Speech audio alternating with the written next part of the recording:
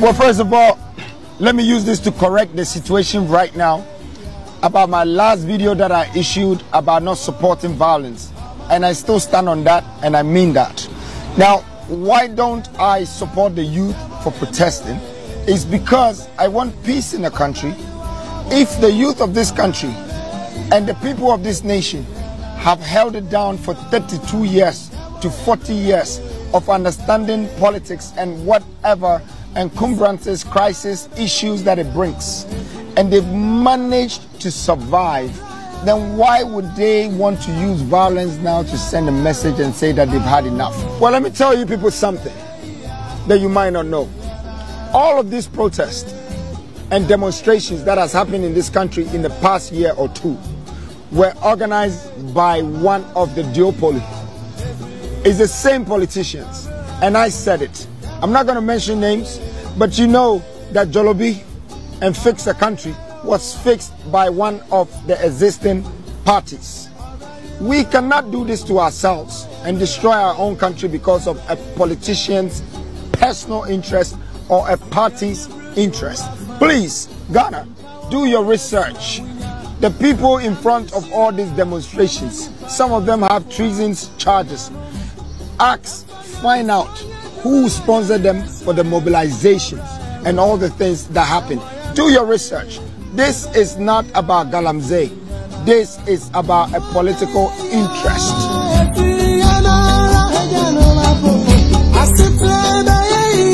This. Some of you people say it's a cheddar. Near to Kroma. And I'm say MPP, NDC, and I'm say cheddar. Cheddar say Occupy Jolobi, Fix the Country protests all about NDC interests. And the Cheddar Kwasiampe, you know, we'll group them with some NDC for. We keep telling you people, when there's a government in power, you go after the government. When that government leaves, there's another government. You want, if something is not right, you go after the government. That's what you do. You cannot lump them and try and find results. You will not get anything. Kwasia when I'm also a third force, no. Jimmy when I'm also a third force, no. And the all catch them wa Ghana na mo person be focused on one thing. Or someone you know mo Kwasia for me NDC for. Who are you fighting for? And you I'm also a young man. And the Ujina Bonti demonstration against Galamsey. Cheddar so NDC ni. Kwasia way mumu bin na mo say oh Cheddar. This is an embarrassment. You people have to be focused. Know what you want. Me TV way. Me be a company. Let me tell you. 2012, and I'm be allowed silence media. Along the way, I wanted to do different things. At a point, I decided to focus on one thing. That is how you are supposed to be. Today, they are playing with you people because you don't know what you want. Every pressure group should concentrate on the government. The opposition has nothing that you are going to go after because John Mahama does not have any power in his hand. And yet, the NDC don't have any executive power. So you cannot say because of your political party you are going to lump them. When you do that, you lose focus. Politicians will play you people. And it's not Kwasia way. Cheddar catch them or Ghana say Mabunubia and the demonstration at NDC. How did he know? Because also with Jimmy, he does not know how to talk. Me who video be na young girl be busan say na sa usu was car I don't know for MBA Juma. The response to Akrana say na se me ba me ntumi ma chiche sika mamo me ba me chiche me sika nyina besa inti sika na me mfa ma. The question the girl was asking you and say so also was sika ade na wonfa mboa Ghana or Pacho say why don't you go into farming to employ 20,000 young people? Why don't you go to industrialization, something else, to employ 70,000 people? Why are you not investing to make sure the young people you say you want to help? No? Why don't you go into bigger industrial work to get these people employed? But for one year. So I question by no so say me sika no minti me won che me tam sika na me checha ade be che na asa your nkofo mu sika but they invest the money wisely omutumi de boa nipa into each other say wo sika kwasia ko sirem kotu dam na ye efuo irrigation farm na si quarters wo ho na fa nipa 50,000 ekọ so munko ye dua adwuma na omumfa enam obetuma ye cow obetumi aye ginger obetuma aye na omumfa aduane na ton bi na fa bi ema omadu kwasea ojense efo iti chada na ekasa asem na kiremo. You see, so when he sees you people on the street, oh, who is some way Jimmy? Because some of you will come back and sit on TV and say, we think cheddar. Where Jimmy to say cheddar, Jimmy or Ghana, majority of us are foolish. And it's a boy when I'm Ghana so whisker, a chrome hack will the jail long time. Obusan say his source of money with people control. This boy or a fraudster on the Nam Ghana and a Jimmy, yes, so Jimmy and the people, young people like himself, are sacrificing to make sure leadership make decisions to favor all of us. No, akwana ni mu fi we Jimmy for we catch the Ghana for say young people on the streets. No, they are doing their demonstration to favor a political party. Kwa siya we pese to abamano. Yen nyina ye Jimmy. Me say yen nyina ye Jimmy o Ghana. Na nka dwan we to metena Ghana so be so di president. O dwan we to metena Ghana say me be say me di president. So, moye democracy hub for no. My advice to you people is, you need to be focused. You need to know what you want. And this at this point, you are the people who are supposed to be calling for this government to leave office. Yes. To send a message to the NDC that mobile power, we can do the same to kick you out of power. That is the strength you people should have. That is the power you people should hold. But when you go out there and you are destroying NDC for pictures, you are destroying it, you give NPP some room to hide. Because now, who are you targeting? Who has the power? Because you go for the Twitter when you catch us say, Ghana, I am the president. Kwasiani and Amabonti demonstrate against the opposition. Why should we demonstrate against opposition?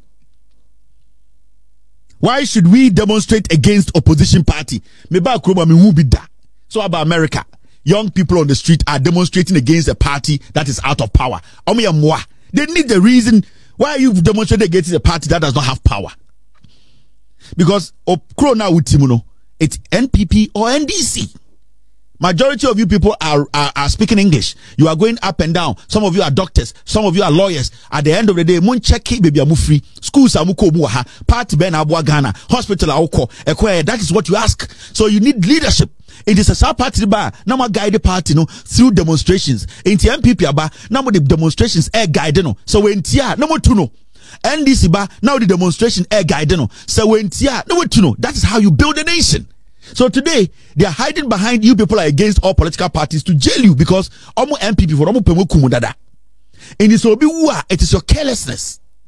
There should be focus on whatever you are doing.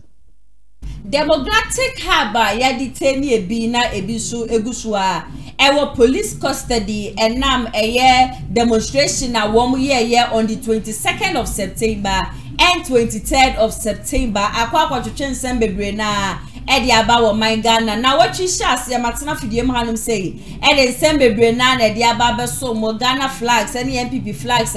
womo she no a police forecast womo two key no eto chene ye enipa hu dra tese no womo pa akwanya no afa kwan hospital 37 military hospital womo be se womo kopie mu ayaresa bia hono man krofo we enam se womo demonstration womo yent womo block kwan ama nipa bebre na entumi anya akwanya no enkopie mu ayaresa bia honom ene nsem bebre be achese mrantie womo gira honom keka bi kire police fo to the stand say abrantie ba kwa ye friend Raf impodie ni statement will make it yet as social media no so equity a lot of controversies and say Ghana mo bebre na said say obi free ma na ayede ni nyina no na papa bi ose ne ba ewu a wo pentem ene ne ba no akwakopie mo 37 military hospital na abrantie wo ma block kwan na wo so wo ma papa ya kwanya no e ma ni nkopie mo honom na papa ewura akwo na papa kasa na Raf so ne ni abedi just one de wonti obi ya case just one the demonstration na wo mo ye no eno a na wo mo ye wo mu fo obi anya hwe send ye wo ba be wu ada o kemo send ye den yo wo mo check by the end of the day no na wo mo say wo mo demonstrate against government and it's just said ye ne galamse no ye sure ni ade river cobra river pra ni ade nyina no asay a wom so da bie nche yie e wo so my Ghana no youth ni na ka ye beka wom ho na wom tumi ekasa ye kasa ma aban no eti hu ni se galamsey na wom tu ni se ja ye simpelifo no ene chance enti galamsey no wom tu no ye hia so wom be jai se de be ya Yesu ni nyina eni ebete ende dialysis kra na bushia enye asanketo amafu kidney ehu to chima na hwe hu ni sa the end of the day no the person in government no no emfa ne ho wo be kransuo e de efuro bi memu e ma na ba benum e wo man Ghana na hwe no mienu a yenim ni yechi yenchemu ni ade nyina no ene yenya se yenya nkasa na aban na hu ni se e wo so wo mu jai galamsey na wo mu tu wonsuo ne mu a e be den wo ma hu se youth a yesiso ana se timemufo e yade a yeni abre so with this whole demonstration ni ade no and a cheddar wo ba bonte the new force beka say oh demonstration a wo mu ye no wo no obi any problem say youth ni ye demonstration na mom no wo no de ohun say ye NDC aban no and a share chire wo mo and epiepia mu frey epiepia youth so wo mo nkomonte nkwanko ye demonstration na mom no e state properties ni ade a Democratic Hub for no wo say no eno na enche ye ni ade wo kan ya mo nim say ba na NDC asem de wo kan wanka na ye obi a me sho kra no na ye KT Kevin Taylor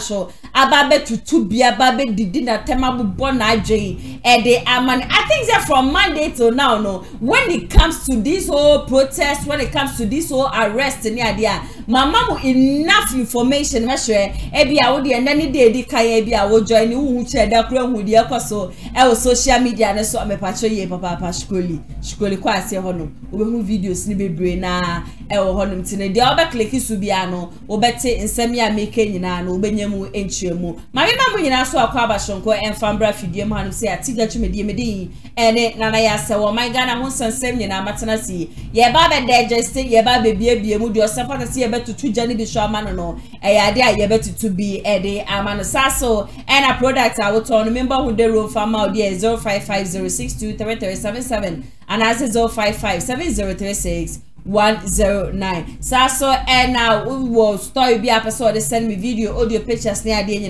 number 0557036109 ubetimi ede asende bunya subscribe ya subscribe ba me adoma na dan channel click so e ma me the video tuma ubenya notification adwenche biara so awo bia no ubetimi ede afa comment section na say ama me ma re fi so say ubema me thumbs up and so e wo honum Kumasi online media school and a confidence royal agency for enane wo ma sama se amede atija twemedie no eso mo emre panel e yade amebo wo mo numbers ni nyina no ede ama ATP wo ba be kaminsa e ofidie mo hanum say o man Ghana ho sensem no meneno eba betwetwe enkobo but when it comes to this whole protester eba say news bi ba bonti anu wo mo chese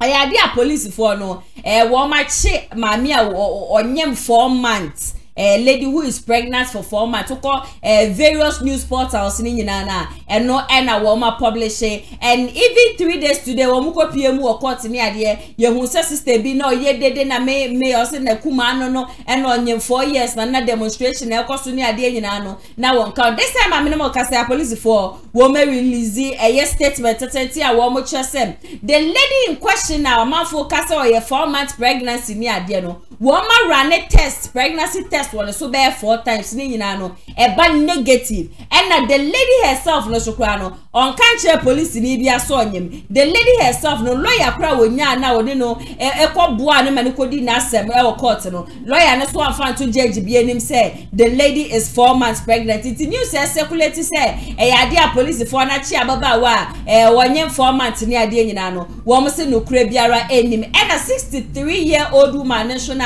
na nani abedi a wo kasa am 63-year-old woman wo ma cheme ba 10 years ni ade and so police for letter om dia babonten wo mo say the lady in question no onye 63 years be pacho wedi 50 years and na abofra national wo kind of no wo mo nchi abofra no nembo me maami na kasa mu no and na wo mo twe na so because akola ne ye mind no ukwa akoye protest ni ade a wo mo hu na enti a wo sa wo di obi o ye mind no edi wechi se wo de no ekwa akoye protest na akola no kra de ye free no into this whole news circulating na ya che akwala 10 years no demu ni ade wo msim kanche se nukure biara enimiti mu ina no mehwe se mo be kama kuma atum ye be de meni no egusu edi sa se we ye chi me se sa apotro kra be ye dede kakra bi a me ba betena fidie manum se na me de ne nyina no aba be so mo ATP ma no akwa ba shon bibi aboko de nyankopon adobran so oba de na daro ma me so me hu ye papa stop galamsey ne de em say and sembebre na and abade na beka fa na meeting soma I mean can say oh my god na yem pen okreka okay asema cheda kan me no me hu ni se ne kwan so aye so wo ka no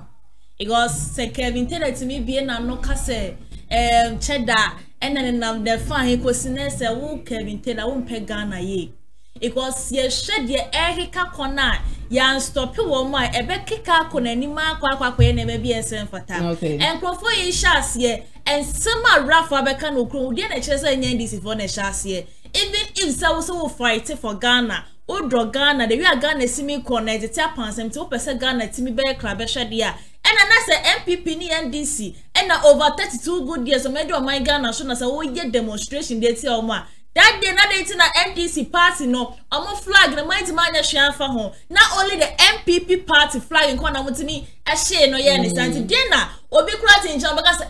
the enkrofo ye nyina a kire say mo ye NDC amaniko enti me asama cheda kan dey me foaso for say eye NDC amaniko no ena hihye sa nema we nyina say enya de ya against say enya ini kwan so obi aye demonstration kuma obi a right so ye demonstration wa but o de si wo say wo do my Ghana wo pe so my Ghana timi tumpo na galamsey science say dia NDC ba ma mu no mutu galamsey okuro mu say the same thing ena MPP for so ye the etu galamsey say wo ye demonstration there is MPP and NDC na Ghana for nyina wo say am pass wo fight am on my Ghana na ukoye say ukoyi wanim de sheni party bag na say pache say the opponent na we de wo hihye wasa wo ye san na man enzidi ka ni tell massa we go and sit down with abro chire wono mo ya ne tika na mo ai Ghana ha say ne sentokwa bia ba ye ne be fesi wo ti obi ma so na wo disika upi abonte be ka che say si emu a sika crowd to adwane ma mu akra no ekopie mo parliament house enu ba bia ezi member abonte be ka say ya na say na even sheda na wonu wa in for the first time kwa no ne policy ne e solid kracha mo ndi samane ko no use platform no na praise ye yeah ne judge ya ma na wo kika ka kwa god wo ye no ense fataw is way when you saw your NDC amaniko a na se bibi kwobone na se ebo NDC amaniko no pese bebo wachi dia na kawa no tu for the Kavitela ya na dia me woni sent okwa bi na ofrefre de ma o man and it's hurting say amafo hu no kure ne pa so na amafo ebu wo mani egusu me ya se nipa bebre na ase a lot of people ananka wo amfo a they stop galamsey demonstration na ko amfo aso no from statement if ra for number ye ni ade ina no amanipa bebre na atia wo muneti I quite remember say me who post bi a no obi share the various cells wo mo dante bia wo aduane bi na dana ye de wo mo kono na wo mo complain for 48 hours ye aduane ndi ye na nsuo nom ye ni ade. And when you go to that post comment section asia what everyone is saying say na ye mua bebrebe no ye be ya keduane de abro na Ghana mua bebre no wu kodema na ye den I was expecting Saka Kevin Taylor said ya wo kire say ko yes munyanse nyina ni tirimu na egu no anka ontu nye bold enough nka say of course stopping galamsey ni the demonstration amoye ye no eye nemo no ekwanya amofaso amoye demonstration no manya de I am shocked say Kevin Taylor is still speaking on this thing and then still supporting the stupid thing these people went like it's not about politics, it is about the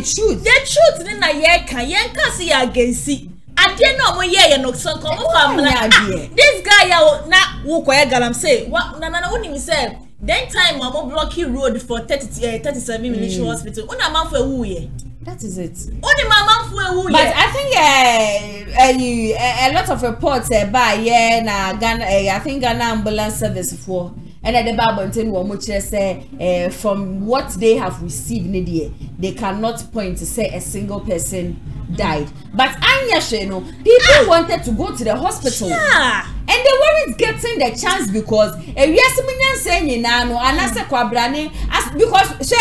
the decision they took, the things these people did, sister. I am telling you the truth today, say. Obi and one must be sent the children to me. David. Now, rough. Obi and one ma. Say Obi send the chip and ye be sent the chia. Obi to me, yes, I did now. Obi like Ghana, mommy and Kano. No matter how angry you are, no matter how I bind this Sunday, if you are not strong, Obi and you cannot do it. Now what's imagine the whole police in your no guide to any sort of police. Are you okay? We are still embracing not Kevin Taylor, what's the whole platform swap? They be at any partial condemn. And a man here catch us said, this shows class and this in a shade. ATV, me man baby. John Dramani Mahama. Uko PMO on the Facebook page. See the omachura to her. High-handedness.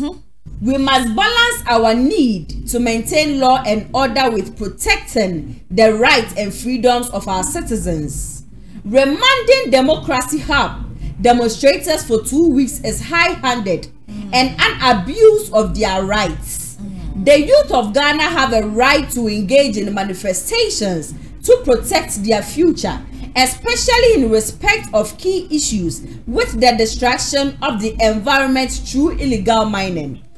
Draconian judicial decisions such as this won't stop them from speaking out. The authorities must request the judge to review the remand decision and grant them bail immediately. This is John Dramani Mahama. Yeah, former president. Opeso be the president. Opeso be ya mampeni wo krom ha. Abusha nesem ena makenkan e de amamu. When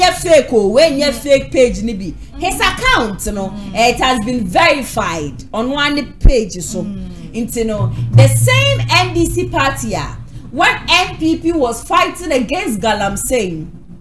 Wamu babontain ebe kasatia ye. Eka chia wana womu tu galese nyame ya adom na womu tu abadema womu a. Womu bema womu akwenya ema womu tu Galamsey. Today this same former president is telling us citizens to say they had a right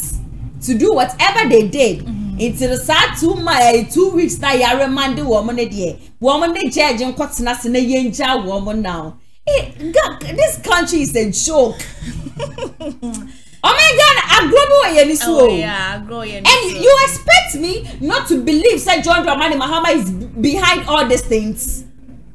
Come on, let's speak the check. Yeah, for politics and some chain. Of course, yes, MPP are buying a buyer, no. And you probably brace for mama and says phone. And the $1 is 16 Ghana cedis plus. And we are not happy. We are not proud of it. And the cement one bag of criers, and yet to cement one bag 96 Ghana cedis. Of course, yes, John Dramani Mahama wohono. Na yen to cement sir. And the foodstuffs aboard day. We accept that. But let me tell you the truth today. And they were say Nana Dudan Kufuado step it down. And now yet to ba. Nana Dudan Kufuado handle over the next president. Ghanaians say ye sabegu yetini sinisho say Nanado fetche ye nu wendi ni ye. I am telling you people the truth because niema MPP abanye buy ye woma ye no ebusia. Say Nana Dudan Kufuado step it down when ne say ya to aberie or handle over the next elected president. Ghanaians are going to remember Nana Dudan Kufuado. Mon friend say baby and shunka. MPP communicators libi no and woman more woman homade. But me and hey, me nim dear me many hu.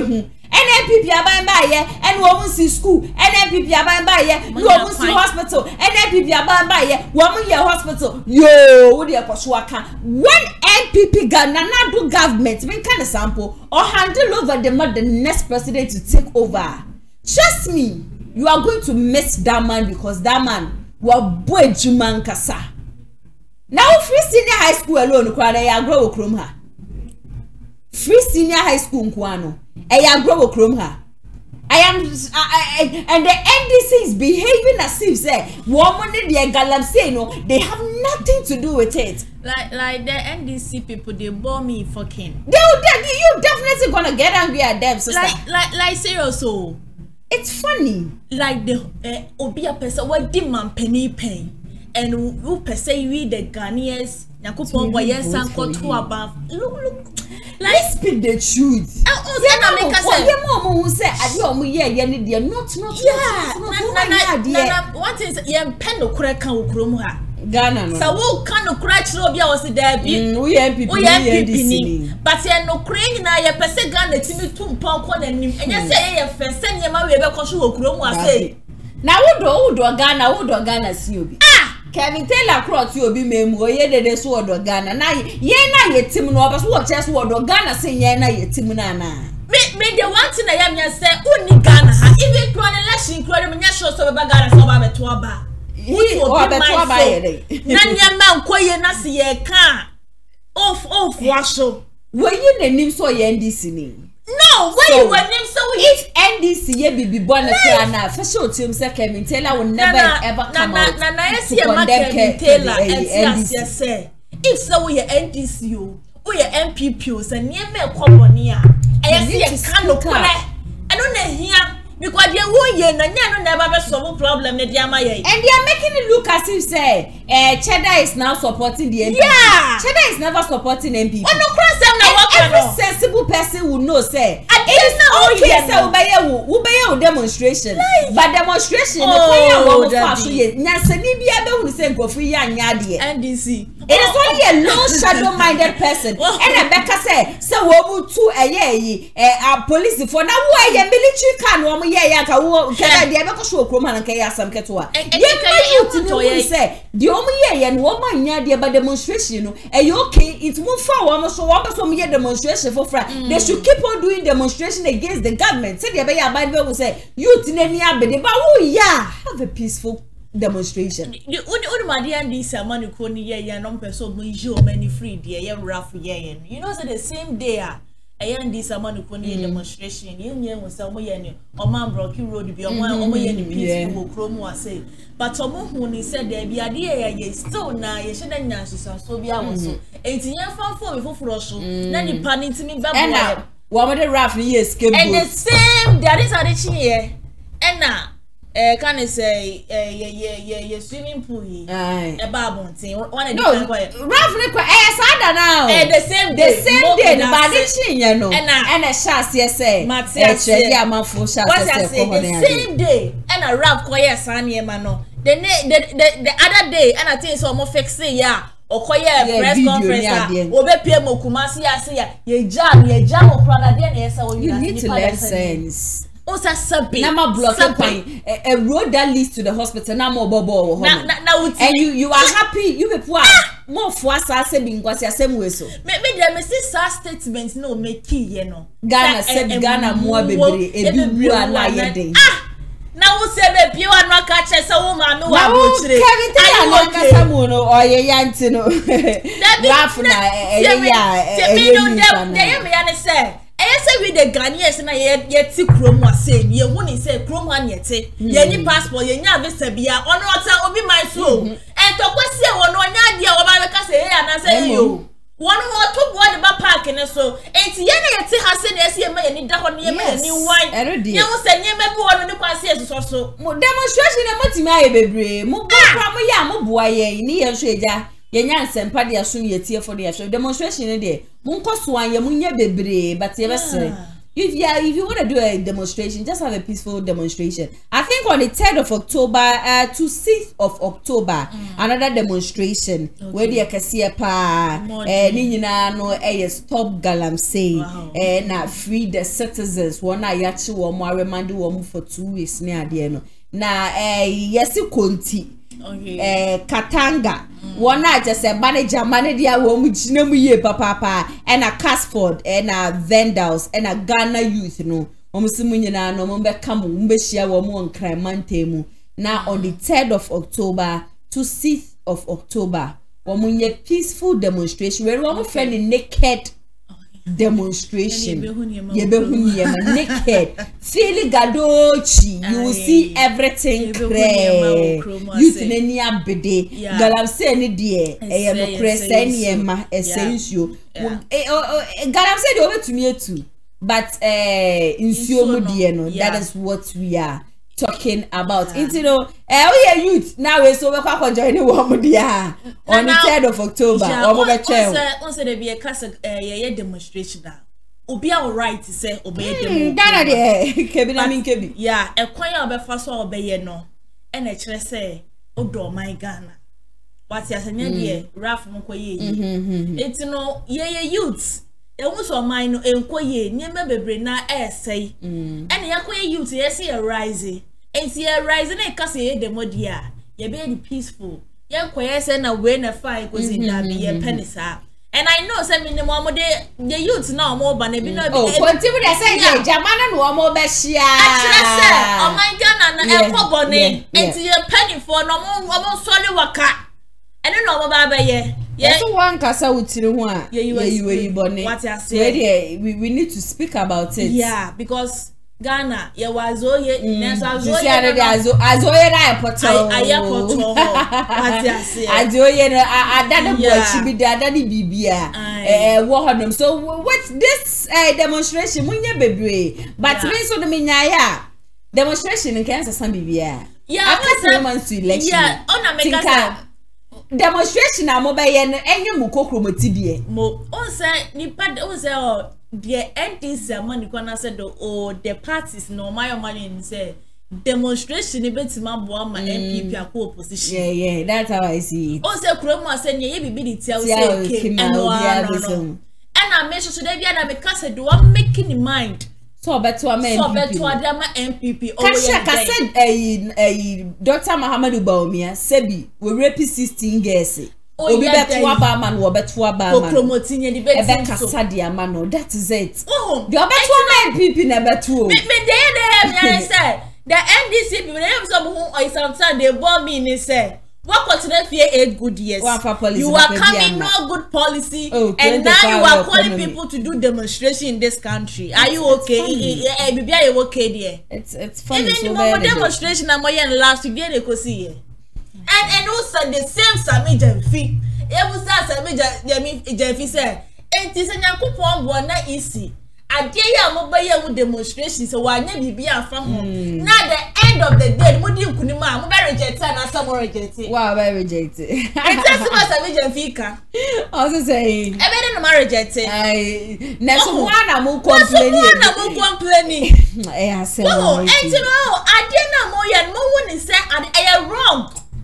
Sami Jemfi kwa sabe kasa Osi sisi ade de eja Reverend Dr. OWUSU BEMPEH abeka say NDC be winning no osi this year election no say MPP so for kra be kan dia then nothing is going to stop the NDC and I'm on tina hona mo fa mo to madwe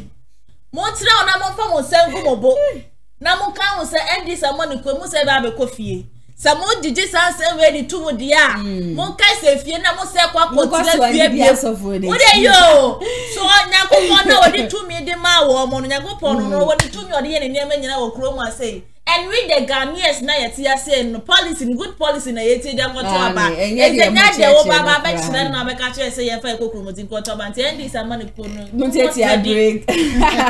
Ebusia warrior prophet Eden Sembi ababontin a chese warrior prophet kusi ne se wade ababontin no o se nanu de ya ballot position ya wan fokofa ya NDC eda 8 MPP abai ne da wani wo be kasa dia fa ho was from now enkosi November mu honom no bibi besesa something is going to change na dia besesa ne say obi nipa mienu kura na be step down e dey free sa presidential race mu until from number 2 to number 13 na wo honom no nipa mienu step down a ebe ma ye pushi nkrofo bi e de aba hwere bi be kofom ni ade osimo de mo tami kuchu krom ha no ye wonyame edi fuatase wo mo kasa no no de wanya ka che yen se MPP is winning and it is possible no wo bi e no hono mo betimi asesa bibia when de oso wo ka any Reverend Owusu Bempeh ne nsem bia wodi tu dwa ne said eja or express said the MPP abai na ma ne nsesi for me ade ina no wa react to it amehye so be ka me ho ne yakọ na yakọ akotie abasisi a nyame ya adoma from 2 to 13 there will be changes. Write it down. That's about the to before yes, numbers besisa. Okay. Opa GD, open nini, opa flame. Numbers besisa. Yes. Ebi be fi 9 abatu. This is what I'm seeing. Ah, just obi be film. And as I say, film dey say no wo. Yes. I saw some numbers no at change one and changing. Okay, so obi fi say obekodi ase dey ensi obi akwan. 777 page. Write it down and date yes. Diplomatic passport. And you say when you be candidate pa, you qualify for that. Now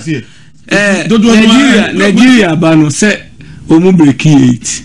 Yeah. Same thing will happen to Ghana. Nothing will change.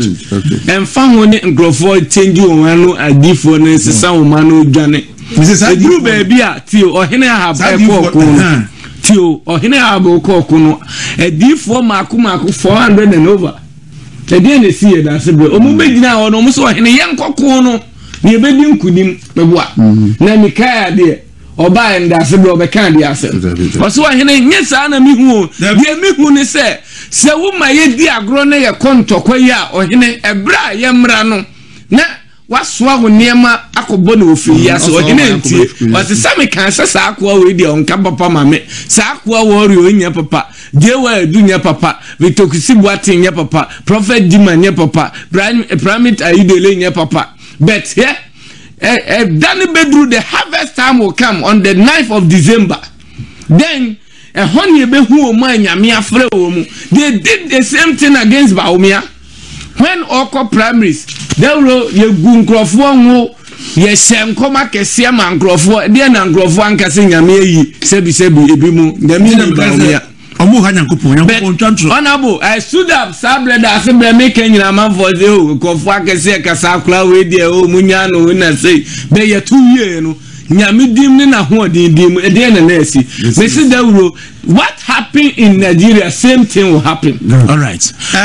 But also number the bed number the bed. Oh, they write it down. Also from number saying number 2 to 10. BBC. Okay. You better try to na ehun. Me baba ka say ye na pa. So we na vice ka say e bia na obeyi na pa atrem na mbeka na bam. For na mbeka we mbe say is vice ka trem. All right. Me da wasina yen hwe ayi kakra bi na hedio edi papa. Me ka say October. E na manfo be hu se ba owi na ka say ni ewura October. So call central we hu di esi. E ho na nkrofo be hu se me difo. All right. Edi ene Honorable man for some mother Sebreni Dawro Abaso and Debia Omaye Nyameso Juma Asana a hankrofo na Dawro Adiwe see no heard the genesis of the eta honorable Uye Nyamini pa now you be a crana so the two hufo. Because I have a timer na ene so OWUSU BEMPEH chire mu ebra sebi ekosha ase a obi nya case kese na ofre papa Bempeh frɛ ono ene so OWUSU BEMPEH se opeso di nanim na okɔ sebi Dawro onene ko onabo ken hono mkopa chew emanipa no so what you say enti aye ade yesi bia man ho kon a na ewo de ewo no na Dawro amanfo pese o mu create problem asofo bi na yesa o say eja Bempeh ne papa Victor ewo problem ti honorable me eja Bempeh nim 7 years of Victor Kusibu atin ayi so kusi wadaroma wonim endra Sassel no masettle. Me person me Dawro me can say. Wo de me person me ko bi. Dawro say ohwa nkofo be maso. Me de fufufura ba. Ohwa ba de omunyi say. Papa ehu wa Eja Bempeh hu wa the first person obebu say ofo me nua ho te sen. Ni nua ne ho enje me na me ye ni nua ne Soft Victor. Enti saa nkrofo eye saa de ni nyina omunyai omuye nyame nkrofo a omadi agura bom ananti abom. Enti na ade esi ye no nyame nhira da asebre ne dawuro. Na oma ya de na enipa be fele ombehu samiafo ne saa nam bom biem. Na afi dawuro se na obi ani ewu. Yes. Dawuro ne da asebre nka na yebehu se dawuro ne da asebre na ma se na oma fele.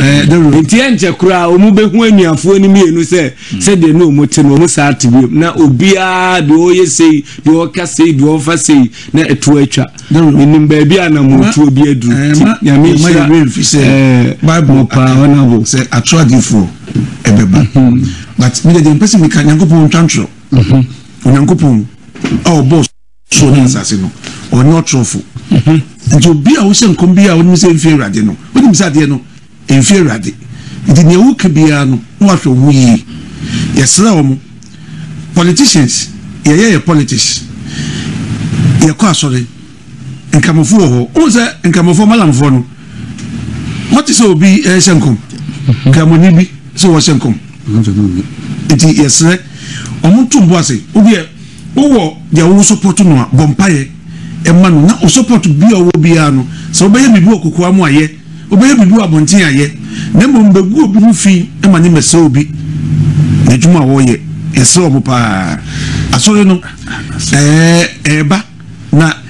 sinetie bia papa wom na boni wom Bible say emma ni nyina mum na nyi otwabe ni do a ebehu na Ghana ha no ye to obawie a omo mo hye nkomo anya adwuma nyina no no mo sa dane no ma ka bibi fufu afa ho se tama me hye nkomo na me ka cha me se dua bi da kwan no so na mo nko yi dua ne mfi ho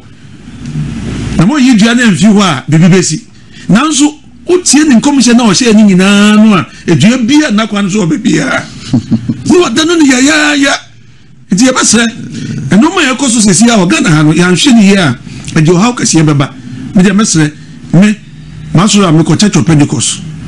e bompaye ye serade se Ghana e de Ghana hye nyankopon sa Ghana emie kwan no ma kwan nem de enim ni se ya to aba na Ghana awo president amaye ono eno ye Ghana president na mum me ko Pentecost no misan ewo party bia me ankasa megidie ewo ho adenti na megidie ho because me say sa party we die omo na obetimi ebuman no na omudie akọ bosha asase no so okay na bosha asase ne die ebedu ho nti ebese sine be ya asumdie beba no ebinim ye demonstration na ebinim so kansem egu nipa ho fi ebinim dinko for atem omo hwe ne ye ba se ne enu adase be ho ye ne die enu me ko fie no in fact just a message is for sending here be play kwa na course na omu vanye scam le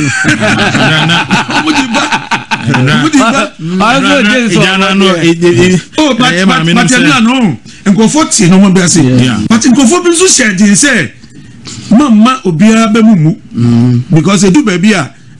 adibo ho a eja na nhia enye yenta se bibi papa nka papa bibi nka papa enye credit je betre ti ye no masi Prophet Paul Kusi na yakwakotie ne nsema bantine mu a bia twetwema so se Prophet Victor one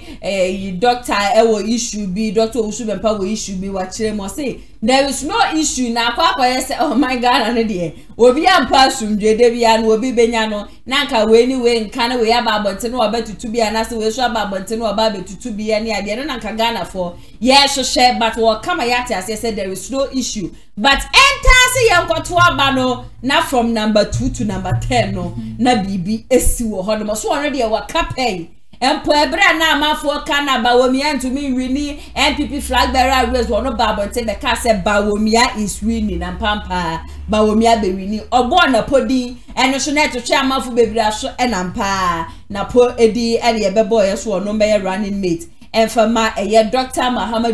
to this time ensure your dear battle no see the see one Nigeria no breaking the 8 no a bit to me so I possible oh my God ATP. Na if say possible dear you know 27 December because since the 7 December you know you dey go promoting by 9th December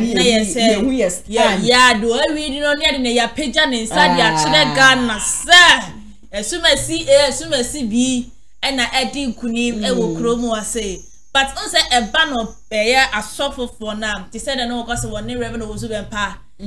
asem bi eno omontem no unse ye Ghanaians na ngasa no sometimes ye hard you know adwen dey ye happy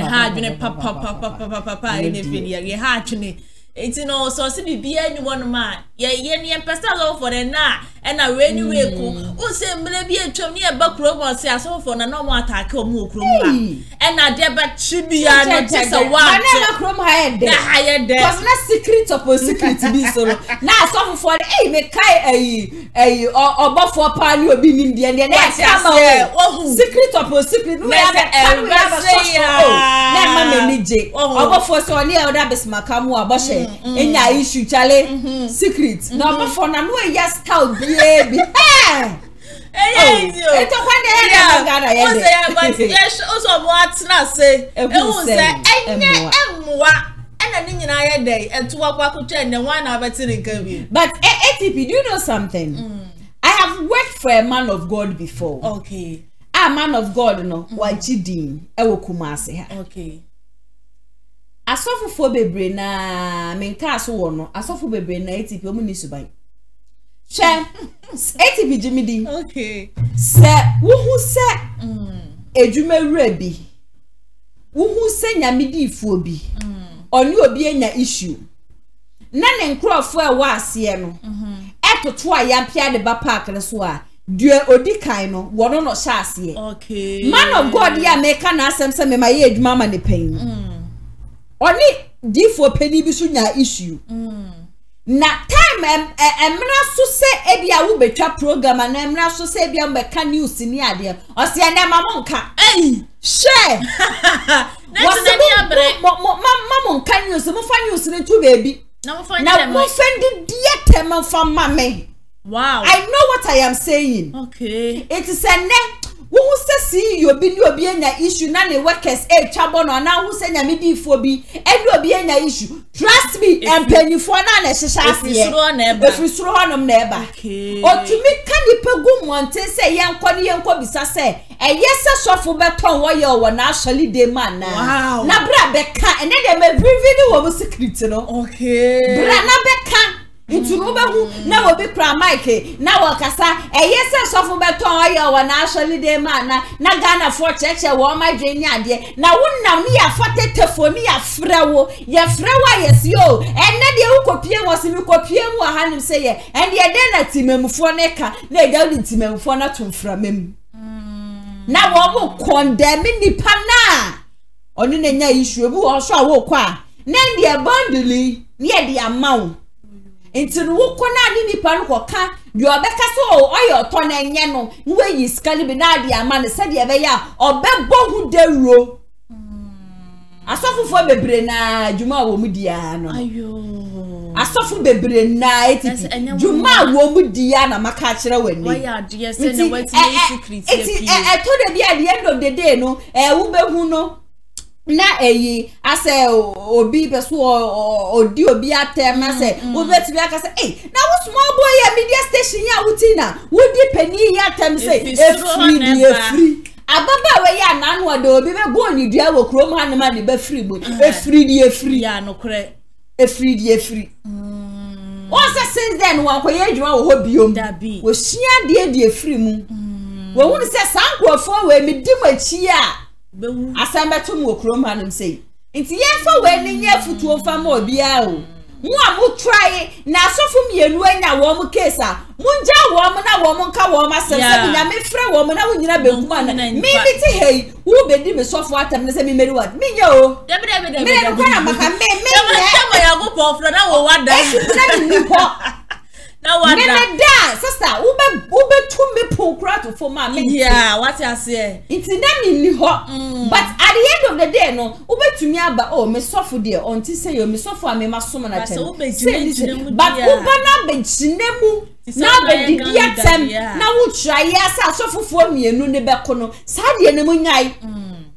sade no eno ne ade a OWUSU BEMPEH ne wajala ye dwe no yeah because at the end of the day so yes sacrifices bebre na e di amamo na so na mutumi ba abonte metena mo radio show na mo keka na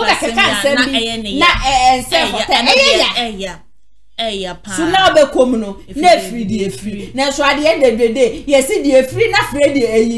baby aye toto ayampia ne de akoro it is ade wo share no wo de ne segu ni chia kwa ye masa ni e de ono ne boni ache no na wo a wo kotena ho no kwa kan sem na nsem fata wo gu ho ni maso no bibia ya cat wo bra boso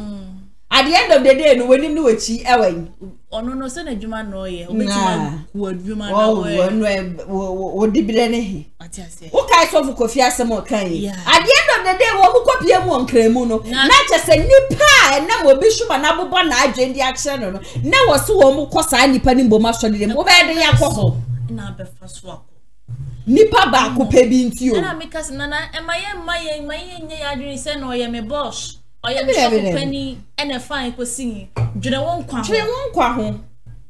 ebia na dachi bi no nipa na wo ye ne sa na ebia na opportunity bi won ne se mo betimi dia ma but because of niema bia wa ye na me kan play me obedi me so fatama me nyawo se me be do at dey bi o papa me kan play me tira fidie mu haka tell obi nu be yi nsema no se wo expect say me ba be tina filiation me di me ma ba be ji se bi se bi me yo dabi oni daja and ye bia wo niam papa na wo ye no and ye me ba na eja o ka ne nsem no na me so me bo wo niam pa wo ye hu deru ba pa se me so me be tina be ka so wo so fa ji me me yo me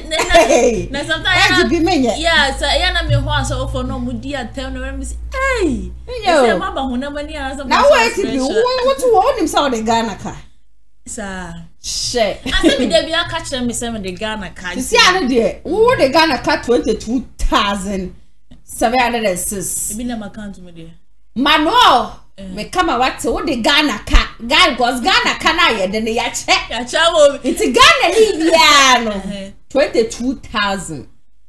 me de no enya me wanwa 706 monton Ghana na mo fante wa me de ka ebusia mo amo hwa ye mo de ka mi see you bested than your yeboa wo de ka Dennis what the car and a Florence what the car it's at the end of the day no munina no mumu abu scanner no na me meje enfe ko na na do no enfe ko jebesia na sister just say e kana Ghana ye de no me ankasa mani bo so na me si ma no so onye Ghana ni nti wonde Ghana ka what's am gajo so me no say one day ma hu oku muti Ghana hankuwa mukita Ghana card de abaya ma mu fi wo mo Ghana de ka 761.2 billion Ghana cedis me pe mu 6 761.2 billion Ghana choppable Ghana cedis at the end of the day no my konkron Ghana yes my yenka ama Ghana osaje for Ghana enie ayo skani modru mi pe bu jensi na kwabra ne ba no be ka chese wo be 24 hour economy no no ba ayeswa 120 days na it say juma no egugu ne de na kwan so bebu ejuma gidigidi ya na ye hu ni say we nyina no eye political talk oba kada was 4 years yet to be fine yesio was 4 years yet to be from ejuma bia by the end of the day no wono na ba biom ne de was 4 years 120 days pe or the be magic e okroma ye de obi besie heya ni yete o se de biam kase me yeah change December 7th maybe your passport da would be eda oh mashoshe ani confidence for that room me say bi I said because me hu obi su post I think NDC for the ba ko bi ni post bi o say ICC onye audit bi ade a and ye to aban na say MPP enwini NDC enwini aban ne dia and then that is what my Ghana na ye wo mu no e be to say Afghanistan and Ukraine ani wo maboa wo mu hu ye papa me hwehwe nyina na me penidi no e dia so metiefo de mahwefo nti and my Ghana besremo Some way na come on, Mokaya Hona Ghana must go near Shassi. Oh, your friend Victor Smith. Oh, okay. I say Afghanistan, Gaza, and Ukraine will happen in Ghana if EC fails to audit voter register. Like the NDC, Massa. To cry a former Ghana Highway Commissioner to the UK, Ambassador Victor Smith. On like seriously, Ghana no, ebusia. Uni baga on tadi aguma misira weni meni ya kopebi. Na dia ko shuwa Gaza, Afghanistan dia bomba nkasa. Massa way. Enu Ukraine no. You the NDC people, you can't do Congo in this country. Na debia ye mamu data gena. Ya dem ya say me loyal viewers ni bi ho ma wo mo ntesa ba mo do NDC at the end of the day no. Na just say ye kan here dia fra wo mu nyina. But no. Ya kana NDC party no and am pentokwa and am pesen de Ghana better than Afghanistan but to bomb mo be bomb bi nyina mo be bombe mutimi nye foko enum dane dosu kasa oh political na isi oh chia iso baba eti amunya sha dwa bebrebe no ne nyina Ghana ha ne etie ye ni bebi akọ mutimi nye hute ebeto no eku ni bia ma bibia esasa na do be wini ye be chi soroku su ha ye be chi ye ni sada no ye na ho wo dia sama no ada ya da galemo mu hwe Ghana no kra ya bre wa ba ni wonde you people should bomb us. We are tired of all of you. Ye ka mo di nu ku ye wo fe oh masa ka we ko kan ya na Ghana police akwache no ye chi ni so na Ghana fo na na baba ba tia beka na pipi abane na asuma but sebi sem na pie free ni pono numa ba ni eto ni so no be ti beg no waso ani waka sempa ye mo semfa ma no like Ghana sebi bi mo de so ma kamo de bo ye na mo ba sha ase atutu susu a me hwa se metumi ahya media ase a I say e kai de mode ene se go to jo se san e beji ai na me ene ma se wa shuma ye ma ne nka ho am se ma me fon remwai chesa sisi ano chairman room to me and workers wo so mo nkasa mfa ma MPP biom wo mo so wo ma bre eye MPP aban no tinton tan esan say sacrifices na wo mo ye kasa wo mo kasa de ma MPP aban ni nyina no e kame akwa esa the end of the day no asemba na wo mayi wo mo ba ko e de ahye wo mo nsa ni nyina no Reverend OWUSU BEMPEH ni issue ne nsem akoko so Reverend OWUSU BEMPEH be ka say e na branti e kro ka sa asem no on be pa ne chow ene ade this time ono aka o se o wa be pa chow watena ni media ya watena so ka sa asem na asa pa chow Reverend OWUSU BEMPEH wo mo no wakasa ba yesim grofu bi so se chiri ase wo mo no se bibi ni si asem wo mo kwame MPP no. At the end of the day, assembly here, no ama for mu tetefo, no ama from, no ama mo one so mu njai do mo ye no. Na wo mo destroy ye MPP party no. And I Reverend OWUSU BEMPEH wa kwama party ne da. And at the end of the day, na so sima ka chem say bibi bia rebeko so okrom he bia no. Efri, di efri. Yankwe na yegoti enrasisi ya. Ntino.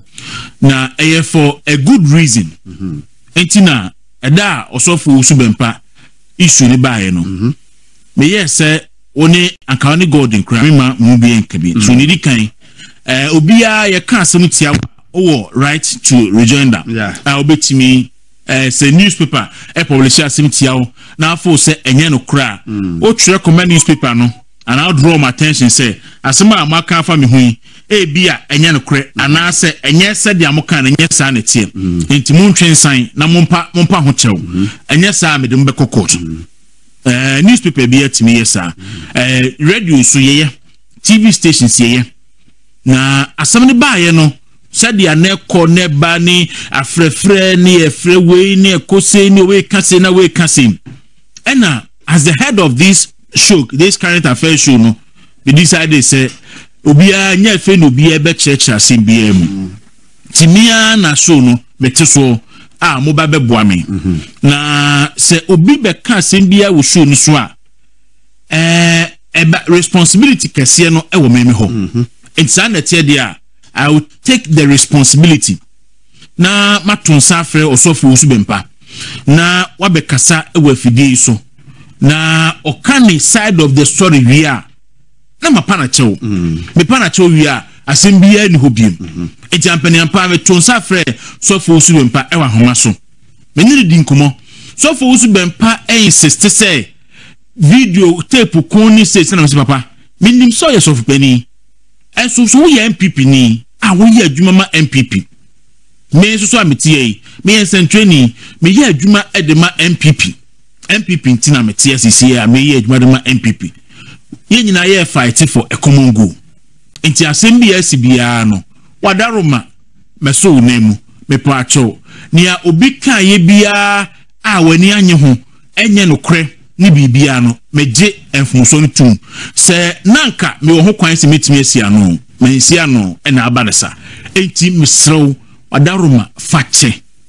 na mesuso pepaacho se ne ka wa fidie so a atia wo anye odibia no yepo achew ana me pass off OWUSU BEMPEH before say me ne bebe fidie so na panachew no na me di kan apanachew ewo off air a day before ansana me dey so OWUSU BEMPEH esa be fidie so asa ba be panachew obi a otie ye hwe program bi a hu say me ankasa me pa of OWUSU BEMPEH because me na me head of this program and this current affairs show ejibibia ni a me a na wie me so timbe pass of OWUSU BEMPEH na so for OWUSU BEMPEH obi a efibiri a oni agrada nsem 7 MPP nsem ba nyina no obi a otie me e wo self die so for ekọ mfiemi ensani e mabetena ha bia eni me position on sa ensem no MPP mebu no call UTV no me position was clear me nya fa koto e crash wo ha NP ohene ba na asiedu ewo Kumasi John kuma wiye ensemi bae my position was clear. So for OWUSU BEMPEH na agrada issue by my position was clear say adentina empeni so agrada maami agrada ehye osofo OWUSU BEMPEH wufu na obia yesi wa hu na osofo OWUSU BEMPEH tu ana mo bepe yesi emran ni bidi na nipa nim say obi so obi abufu ma na bro so a obetimi a respond in a certain way na e ba have condemn ye if that be criticize police for criticize aban can say osofo OWUSU BEMPEH contribution ebe ma na danko akufado abe president of the republic no assembly mpo a media madwim no na me su say akan betimi aka no in a better way because NDC asofo na ye say ya anka NDC na wa ba mu a omonye ne sa bebe kan ni nyina wo ha na osofo kwame amo sansam na me kan nyina de wante osofo kwame amo sa ensam a me kan ye na wotwe asem no ba nyina every morning me betena ha na me kan sa asem no e ka e defenders of penny OWUSU BEMPEH na kwame amo e wo OKFM a ono na fa phone fresh of OWUSU BEMPEH ka che ne say ye net ha e didi na tem etwa video e de send so of OWUSU BEMPEH say ye na be see didi na tem no abri asem no ba ye no me nyini se na ono aye so of OWUSU BEMPEH so de kra no na okuma so of OWUSU BEMPEH OKFM ba ye tena ha ekuma so of OWUSU BEMPEH eka bi ma no eno de so owura kwame amo wantimi anka video anfa konkoma so of OWUSU BEMPEH kan che ne say kotie dawuro ene ni nuanom da se ben Gordon eti movement TV ni wuntu radio so e defend o e ka bi ma ende kwame amo anye sa but ada da se bre kan samo anye den de ofa phone e fresh so OWUSU BEMPEH etwa video ene de kokoma no on record da se bre enye NPP communicator da se bre eye ensentreni a oye adwuma for a pro NPP station so be adwuma for a pro NPP station onye NPP communicator patcho da se bre even polling station kra onye polling station executive onye electoral area coordinator onye constituency executive onye regional executive da se bre nye national executive onye government appointee da se bre nye adwuma e wo NPP headquarters aha yetie enye NPP headquarters extension eye chairman wuntumi na bi na adwuma e na wo pe e no say o men DC for baby o de be ye NPP adwuma nko ani aban adwuma nko a ene yetie ye adwuma enye NPP as a party e na I employ a wotu eka NPP na afa ya adwuma out ye ka enti se obitia na oye adwuma da sebre ye adwuma as a journalist send a journalist bia ye adwuma ba bia no ono no pe no so be pro NPP journalism na oye enti journalist kan sanfa ho na enya wo da ni awo ene se o right to rejoinder so the be media house ko say asamo e ka fa me ho no enya me de ana enya no kre montwen san na mompache man twen san pache wa metu anamu bia mpese metu bia ampania pa wo de asam no bae ye gye ya pa ho chewo me na me apology na nyame na me kan but me na me responsible for this program ti me na me gye apology no na me ye enti obi agina ba bi ka say MPP for edidi osofo OWUSU Bempeh me pacho I want to put it on record say MPP for bia edidi osofo OWUSU Bempeh da sebre on kita any position in the new patriotic party onye minim so the card bearer member mpo e bia no a sympathizer keke and also a journalist or ye pro MPP journalist enti da sebre enye adwuma e wo NPP headquarters on kita position bia wo NPP mu to bia ngina ba bi entwetwe nka say NPP communicator bia ba ha abedi di so for OWUSU Bempeh ti NPP for di so for OWUSU Bempeh da sebre nye MPP communicator da sebre a journalist said that journalist me kan asem address him as a journalist wa be kan asem e de tia wo so right to rejoinder rejoinder no so ya retract apologizing anke ma asem no si wono mo anke ma asem no esi wono mo enti this case say MPP for the yiso for OWUSU Bempeh wuntumi radio so didi atam enti na MPP for pay dearly for it na de no nipa bebre afre na we kase please I want to put it on record and set the record straight say NPP communicator bia maha emedi so for OWUSU Bempeh ene e ba ko 2 da sebre onye MPP executive member onye government appointee into the Asibre Kasa or Kasa in his own right as a journalist. On Kasa on behalf of MPP, on your MPP General Secretary, no Kasa, Wakasa MPP party no. And here the second point. The third point is say journalist Kasa na nyoda. Ultimate troko, ema otri sign e pouncho. Wanya ube odenefa emra kwanswa ye. En kita odieni ba enso no. Ni esese ye as a media house biano ya twa asam na sen ya pa ho chew and I think say sasem we esese ekokoda osofo kwame amo a wona ye wo ya takra wo jama asemi wona wo soja gumu no you know it wo ya so ensantrani wonim se ensantrani ka asem no wanka ni ya na se okana nya no kra we will not get it right always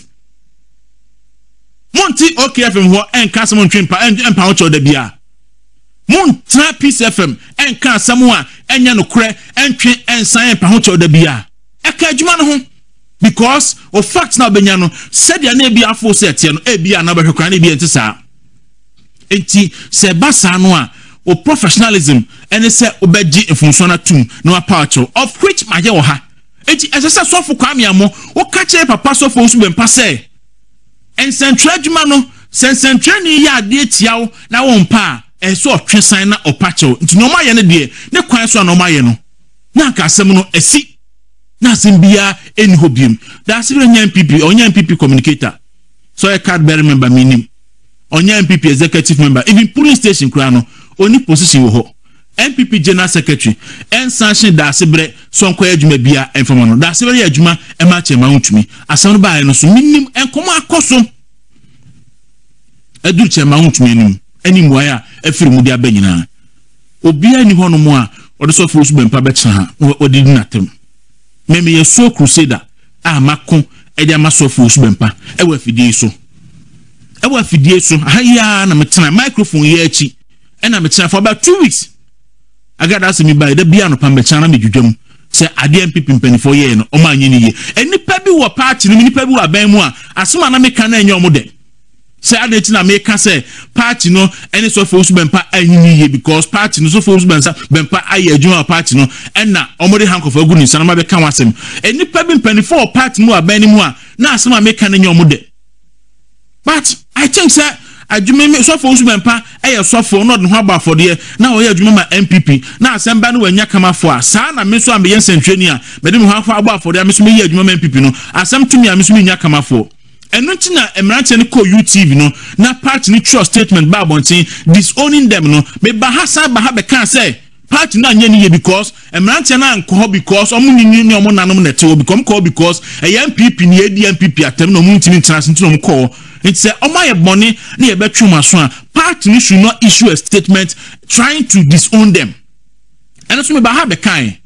And so anya party penifo bi de. And so me be kan oha. Enti yasramo osofo OWUSU bempa mia na me pa na chew afidie ya so na me pa na chew because afidie so eni me show yi eni me time so na sofo OWUSU da asbe ka asem kono editi asofo OWUSU bempa enti please again yasramo MPP for the OWUSU bempa timo MPP ni bia ni ho amate say what did this of OWUSU bempa tem my fidie so MPP ni bia residue ha e made this of OWUSU bempa tem enti ene asem we entwa tia that's bre asem we ene ye be wi asem we asem bia ni hobium ene ye be wi sa asem we as MP na meka o ye card bearer member o party card the party no kwa ni me obi ni me na awu agwa bonyo otetin wana bo bibi nsikwa na ai anyone David near friend Ernest friend evangelist question yakon wana ka se bi nsikwa yeah hwe nyankopon o ma bibi nsikwa o ena na dwonam da ho na me dwundwuni ase eyedo na dawuro da sebre Gordon ebe hiemu ewo ntumi ani movement TV wakra ayeden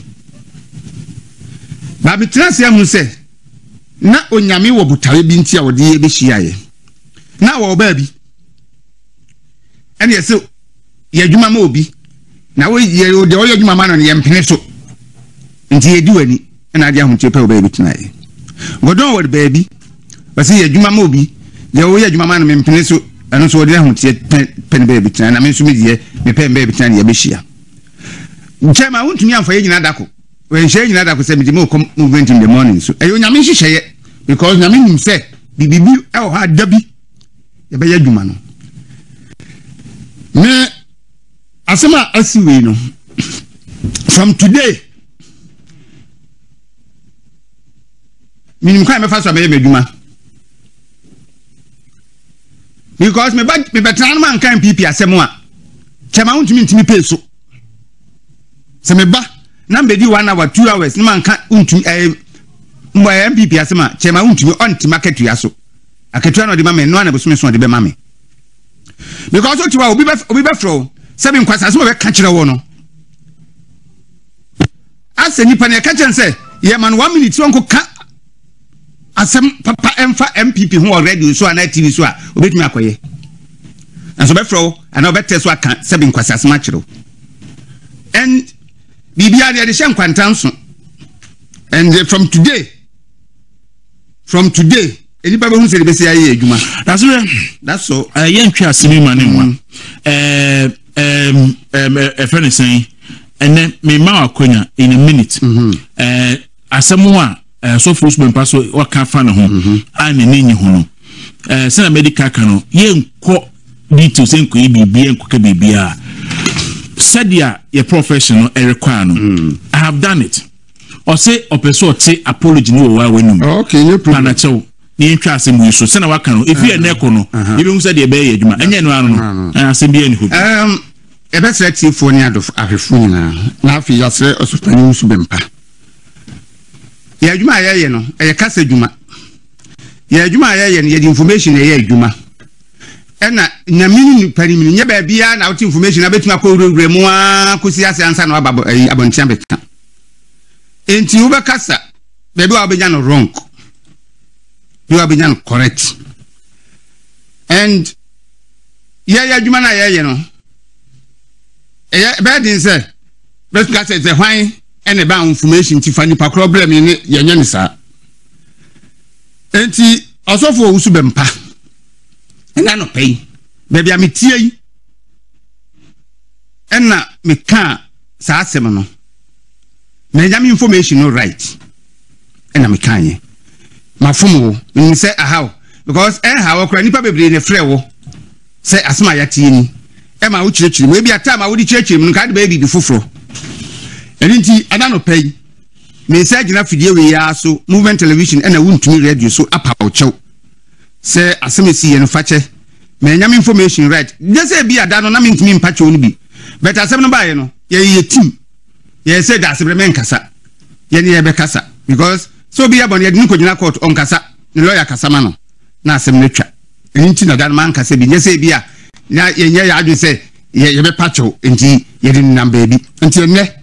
ye fa fidie wi so me fa fidie wi so so OWUSU BEMPEH onfa asem no ncheme onfa nche timi no nyina information ye. That is a sign of maturity. Why are ye papa say waka asem de tia penina wankasa wo we hu ni say and sama wo kan ye no also enya fact ye o pa ne chew on fan chew. I know say Reverend OWUSU BEMPEH on the obani achew, but let me tell you the truth, you are not the only person that wa hate Reverend OWUSU BEMPEH ama niema ba bedu say yo na nado da kwekufu ado na mu wa hete no I can't remember say Reverend OWUSU BEMPEH ba bonte be ka say wo hwe yi said na nko man ga na sifa ko said na nko na nado da kwekufu ado krate emre bi du ya no okọ na nado da kwekufu ado fie ne jere Rebecca kwekufu ado wa ma de kwai ama na ehu no nti say bia ye say bia won sama wo kan ye nti na ne ama Reverend OWUSU BEMPEH as wo power MPP agwagodi NDC echa me ka kire nipa kra wo be fa phone be fra wa kasa asem no ka kire nipa ne se nya no kra na mo agasa mu no de amode ye Reverend OWUSU BEMPEH no eno na ne ama we yi mo ba akwasha mo nsa wa akodi yi wo be kan se ma ija e favor John Domani Mahama nti e man but it awesome it's good very okay say wa ba bonte ya ba be pacho one sama na make previously me say se ukodi peni bi echi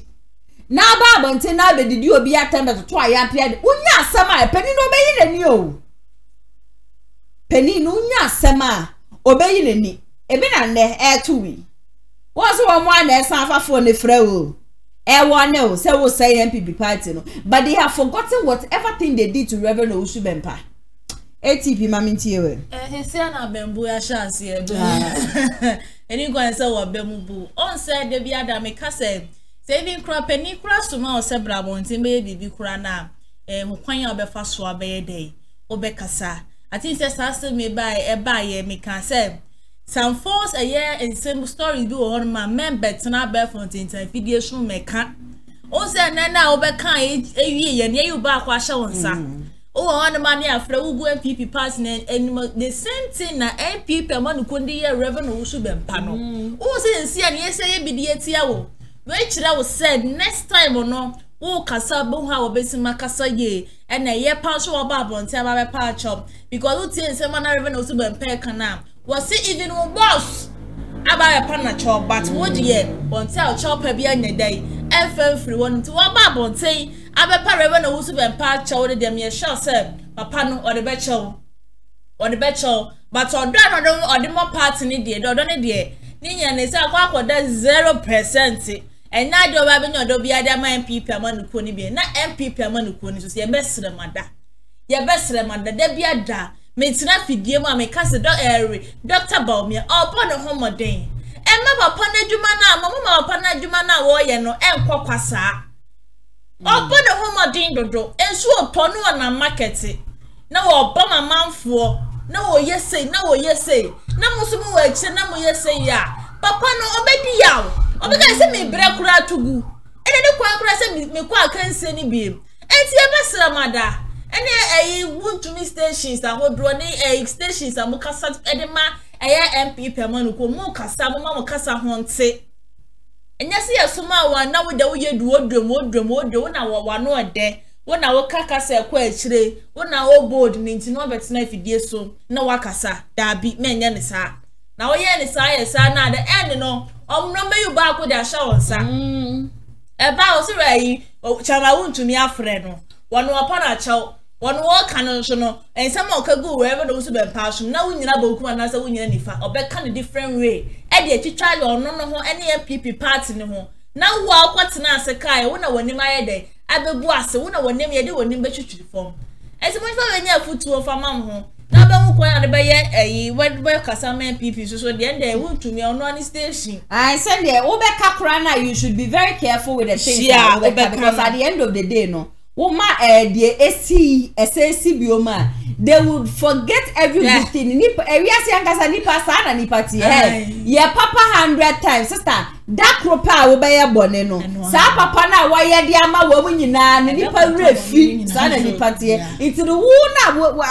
atu sisi ano e na wo so wo di show team na wo sua bibi free mu say papa bebre amaye dede amaye dia ma mu empo ba wo mie ba benya flag bearership yukura no dede amo ye Kennedy twa mu twa ball ni ade nyina no ni nyina ni pa refi ayekwa OWUSU BEMPEH de ya okay you were saying it to favor MPP by the end of the day no we ye nie nti no obeka aka one aka ye oso ye tua moka se wo madwuma wo ye but mu ye MPP communicators nti mu ye MPP communicators and de mo dwuma ne te sense trophy yeah mo kwa no pepepe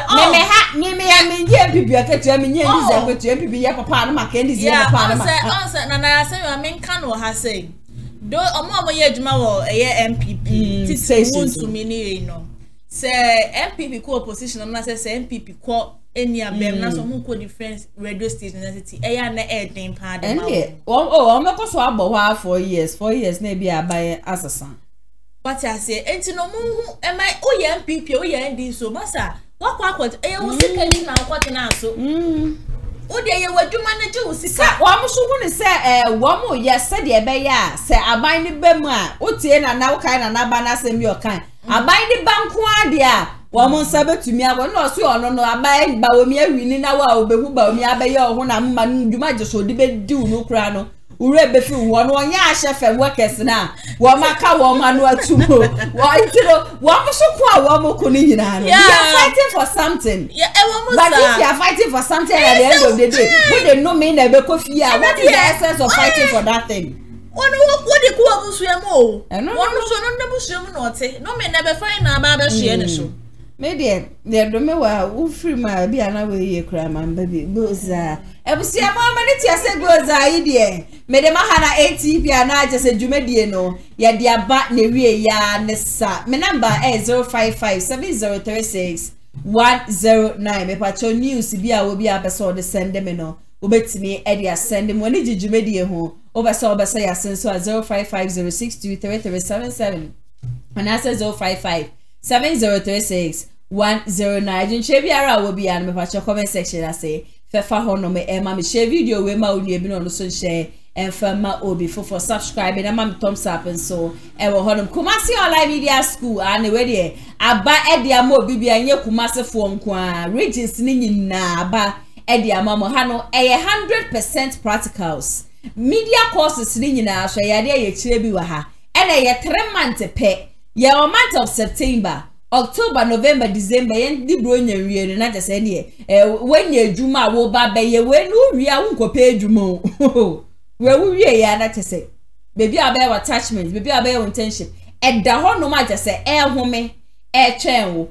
social graphic design TV and radio presentation, DJing, MCL, social media, drone shots, video and audio editing, TV and radio production, newscasting, camera handling, na odi ebra. Oba, a cheche wa hano mu wodo wa abucho mu do be fantiti yemu. Forms ne bonye de 100 cedis, pe na 100 ye event touch you. Fe be fa forms, na bet sunya de, ne nyantete ye pa na de bia wo bi kwa no odi niki ye ja wo ne buhia. Ado asododo fees ne so de eye fufulefo eda fom kra. Forms no benye bi of Endorses of Kumasi online TV ye cha kwan ye Kumasi Asqua ye ni TI Amas edition in Freyen L0550623377 and I say 0557036109 sasu na confidence royal agency for say we say utu kwan ko obi memun ekoye adwuma we are nurse wo Ghana nurse ni wo Ghana we we school 5 years 6 years 4 years ni ye posti wa wo mseka wakoma 2 yem acha 3 months pe wo kakra wa na waboabo no da honom na wo medo UK any IOM neja wakwa ye adwuma wo honom na wenu hu o se obu honom agent bitumi dada wa ati odu be kwa koduro na adwuma kura ni ho fiansa na wa wo kwa bre ni ade de bi we de edwuma ne wo honom ti the moment a obekwa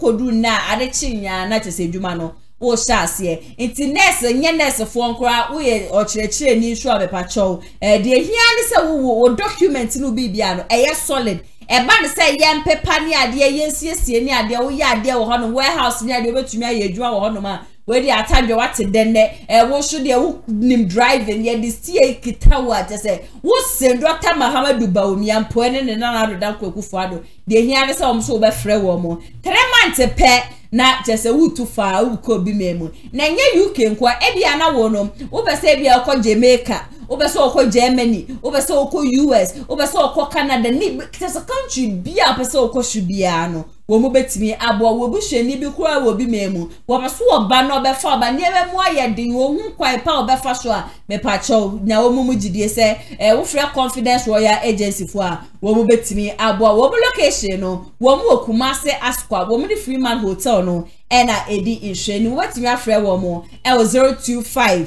6028916 na one wo mo atwetwe enkomo executive producer Mr. Daniel Yeboa abrantepa enetna MC ahono mo no aso na edit video we edema memidi ene nana ya sewa. Have a wonderful weekend. Yebesansu edishia. Bye bye.